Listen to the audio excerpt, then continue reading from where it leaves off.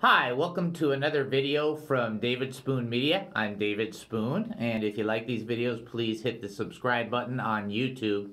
We've been doing a series of videos on drawing closer to the Lord, and it is the Friday weekend time after Easter 2019, and I want to take a break from all the serious stuff and all the stuff that's going on and the fact that some of us are living on plastic and that we are trying to survive and get through from one week to the next and from one day to the next, and the frustration just so builds, and every once in a while you got to just stop and you got to remember certain elements of the scriptures and certain elements and truths that will help us.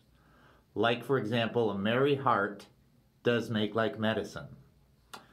I can use some medicine. I can use some sugar that goes with the medicine to help the medicine go down. So to that effect, I'm going to leave you with a profound story. There was a Christian hunter, and he decided he was going to go out and hunt, and he was having a good time, and he saw the leaves move in front of him. He took his gun and he shot it, and it turns out that he hit a bear. Unfortunately for the hunter, he hit a bear right at the top of his head. And instead of the bear being scared, the bear was furious and started to charge at the Christian hunter. The Christian hunter thought, oh, this isn't good. So he takes his gun and he shoots at the bear again. Bad move, as he nips the kneecap of the bear. And now the bear is furious. And the bear is running after him and running after him. And the Christian hunter is like going, oh no, this is incredible. So he runs and he gets to a tree.